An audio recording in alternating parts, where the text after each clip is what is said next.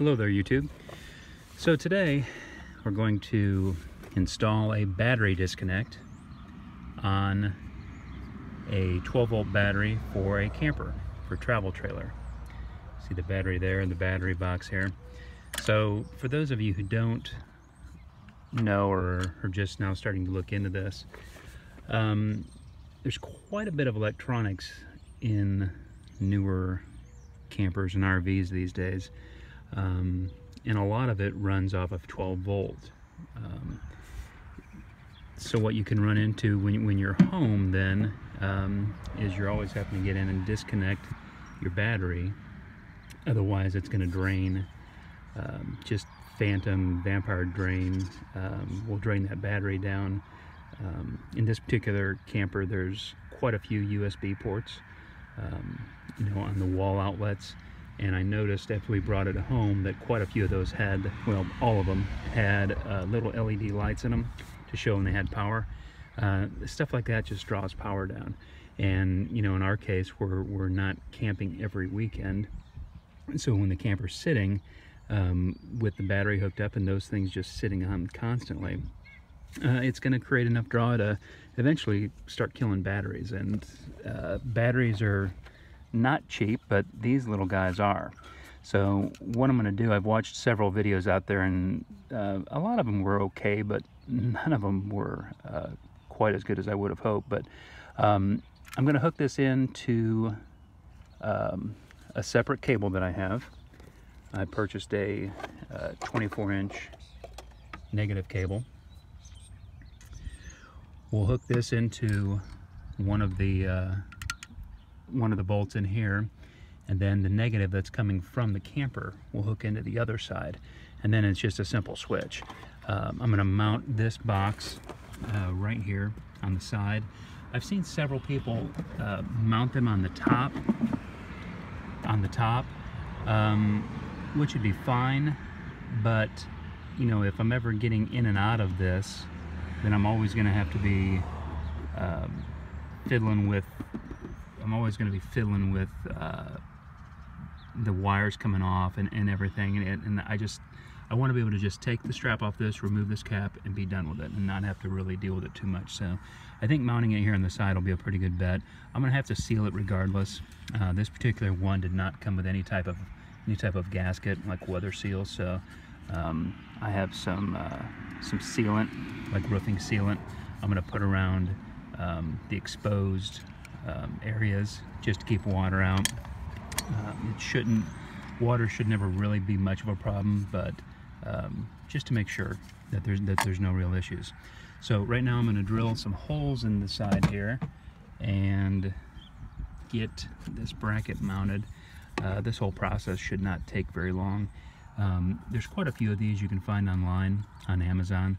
This particular one was like 16 bucks, I think. I mean, they're pretty inexpensive for the amount of time it'll save me just not having to open that up every time and remove the negative terminal or the negative cable. Just kind of a time save, little thing, not and it's not very hard to do. So I'm going to get started and I'll be back in just a moment. All right, so I have the bottom of the box mounted on here. Drilled the pilot holes through there, so they're ready to go. Next up, you have to decide how you're going to wire this. In this case, this particular one has 4 different sides you can remove.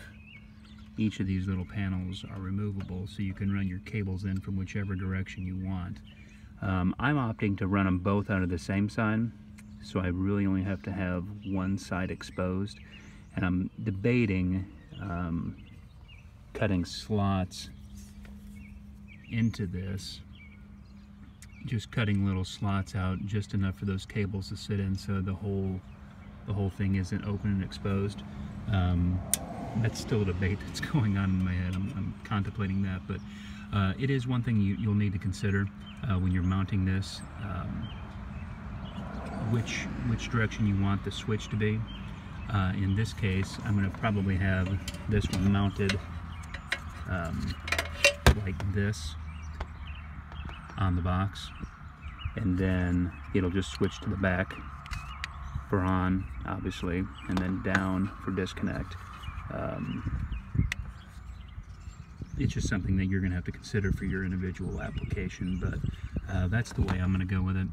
I'm also going to go get a little bit of electric grease and put in those connections just so they're help them with corrosion resistance a little bit, just since they are going to have a little more exposure to the elements, just to make sure. But that's kind of where we're at. Something for you to consider as you do this project yourself. But I'm gonna go grab the grease and we'll get going with this. Okay, got the disconnect on the box. If you do end up getting this particular one, I'm going to link it in the description. Make a note that you will need an Allen wrench to tighten these up.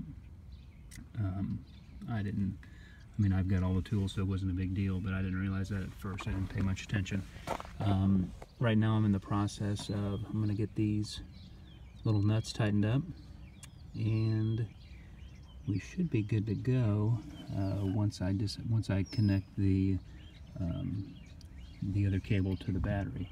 One thing to note, depending on the size of your battery box, if you do opt to mount one like I have, make sure you have enough room in the battery box for the battery to be in there with these bolts sticking through.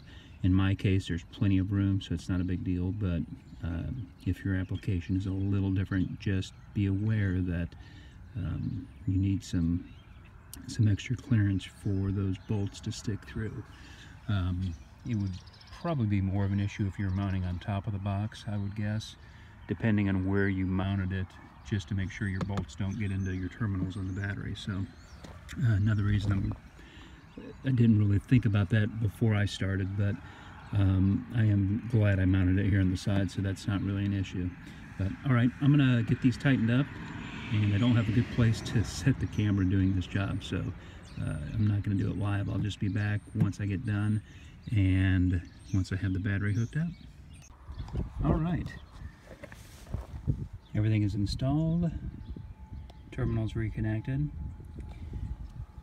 and we are done.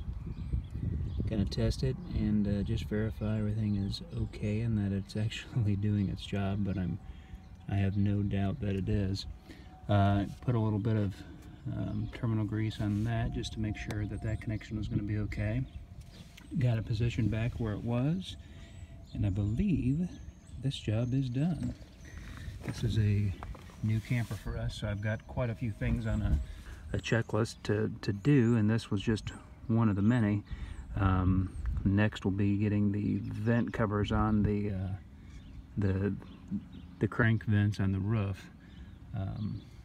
I'll make an upcoming video about that. Those are pretty easy to install, but if you've never done it before and you have a question, it kind of helps to see a video, so at least you know what you're getting into. But this job is done, so I hope it was helpful. Give it a thumbs up if you liked it, and if you can, subscribe. Going to be more videos, little how-to videos and various little projects I do, so hopefully you found this helpful, and have a great day.